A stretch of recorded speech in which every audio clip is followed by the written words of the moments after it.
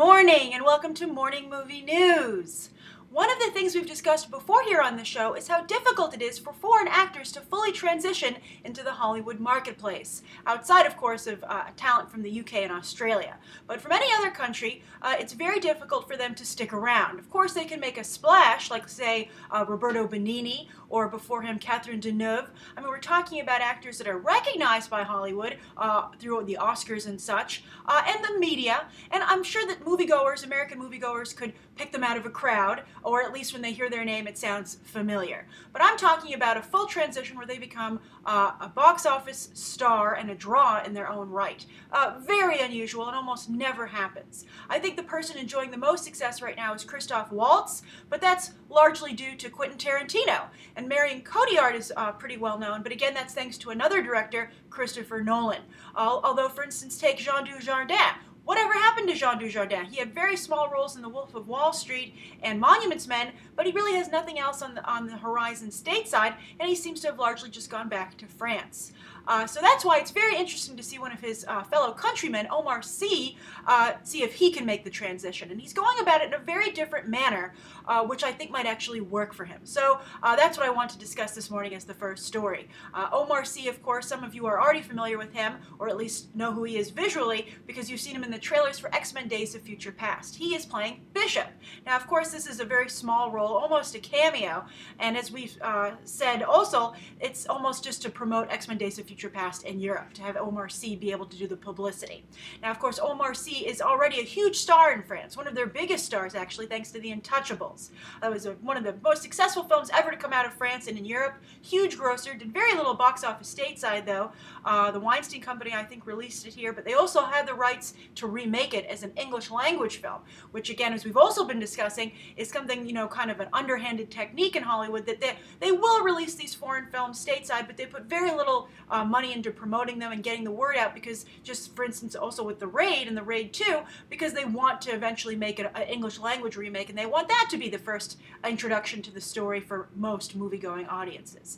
So The Intouchables was largely buried here in the States, but it was a huge hit everywhere else. And also, although it is being shown, I think, in foreign language classes, one of you recently just mentioned when I was talking about Omar Sy that you'd seen The Intouchables, I think, in your French class, and you thought it was a very good film. And, you know, Omar Sy actually won the César Award for Best Actor for his performance there, and he was the first black actor to ever win that award in France. So that speaks a little bit to what's going on with France racially, and that movie brought that up to some degree, but that's a whole other discussion.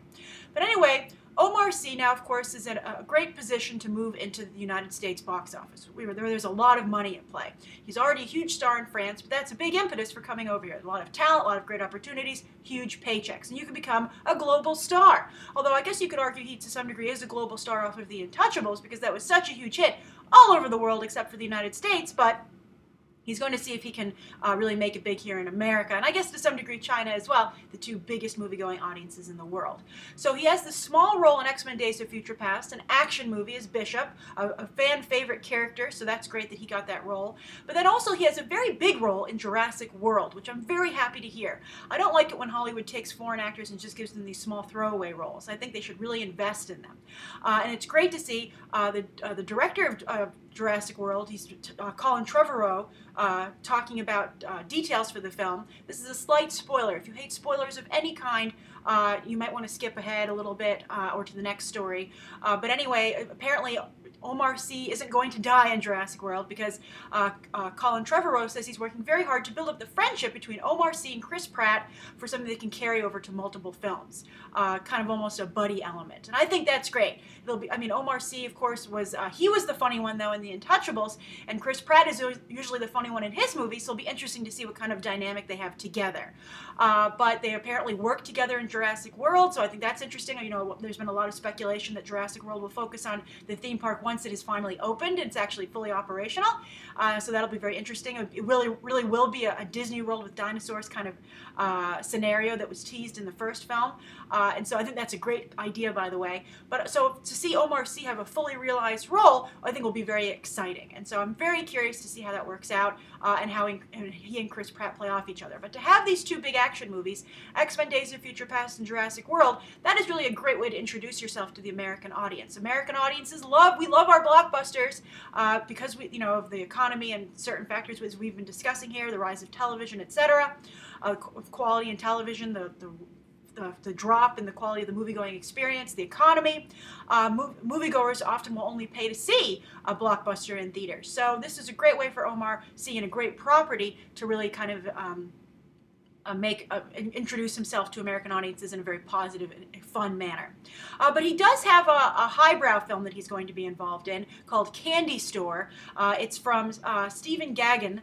He wrote Traffic for Steven Soderbergh, and he wrote and directed Syriana with George Clooney. And this is a more serious film. It's about an undercover policeman trying to be just a regular beat cop after, to make that transition, but his life as an undercover police officer follows him to his new gig. I'm not quite sure who's playing the police officer, what the role breakdown is, but it will co-star Robert De Niro and Keira Knightley. Now, neither one of those has a great track record, but I think Stephen Gaghan's involvement can show that it at least is trying to be highbrow.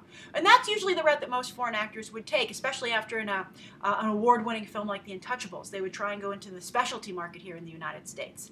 But it's great. It's very interesting to see Omar Sy maybe, going the, Harrison Ford, Will Smith route of trying to get some really great franchises under his belt. So we'll see. I mean, look at Daniel Radcliffe. He went kind of the backwards route.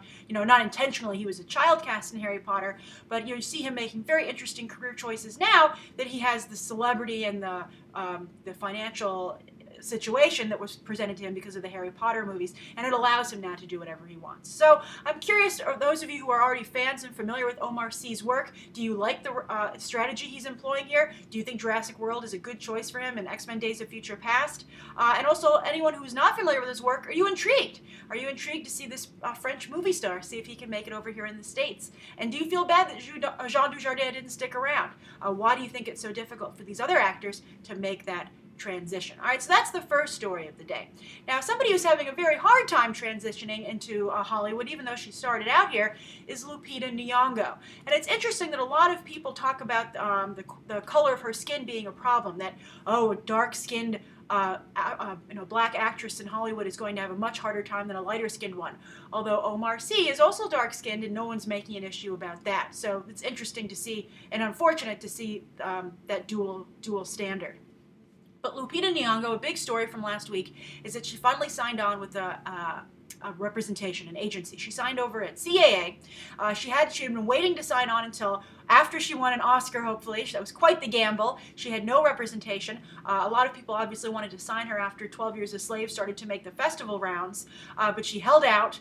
It was a gamble, as I said, but it paid off. And she actually has been signed with Hilda Queeley, one of the top agents at CAA. She represents Jessica Chastain, Marion Cotillard, who we were just talking about, Kate Blanchett, Kate Winslet, Berenice Bejo, another French actress who's not been able to transition stateside despite a lot of high profile in the artist. Although high profile in the media and the award circuit, although the artist was a very low grossing film here in the States, and Noomi Rapace. So, and also another foreign actress who's had a very hard time transitioning and she tried to go the franchise route now that I think about it with, for instance, Sherlock Holmes, but she is not really catching on either.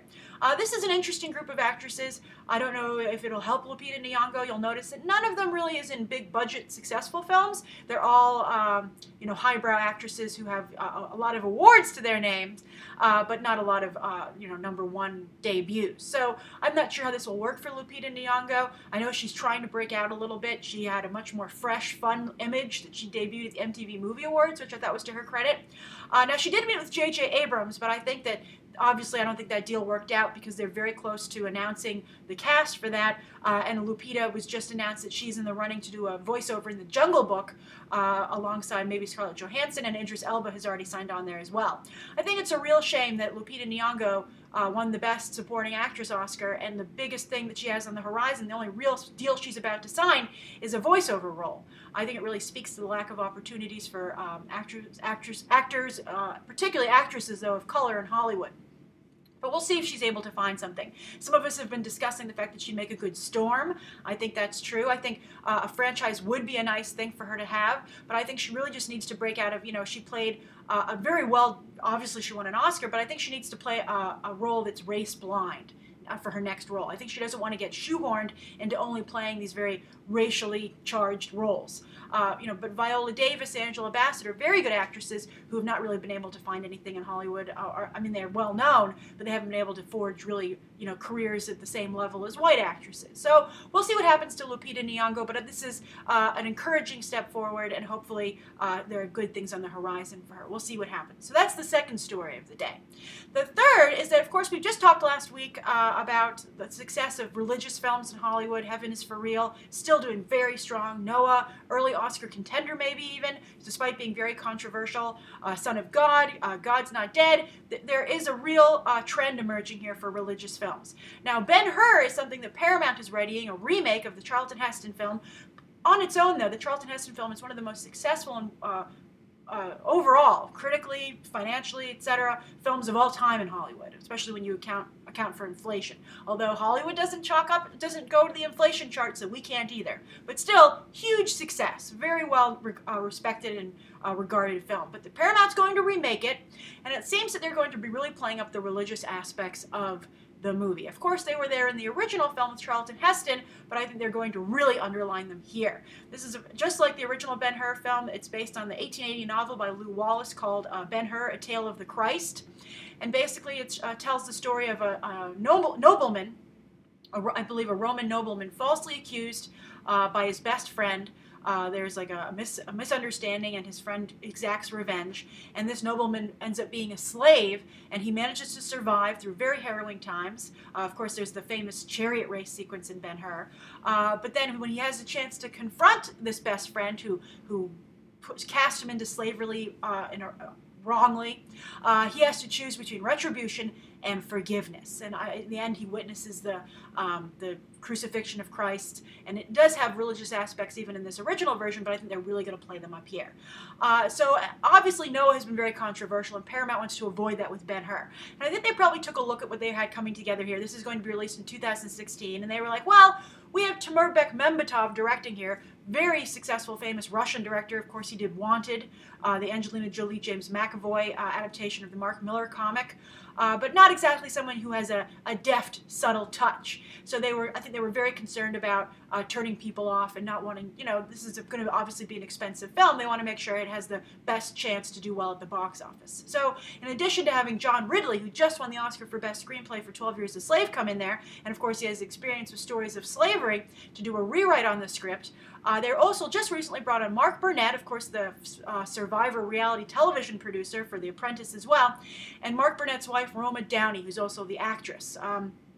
And they've brought them on because Mark Burnett and Roma Downey have really become kind of a brand in the religious filmmaking marketplace. They, of course, were behind the Bible miniseries on the History Channel, and also they handled the Son of God movie that recently came out, which was several of the scenes from that miniseries and also some things that had been left out put back in.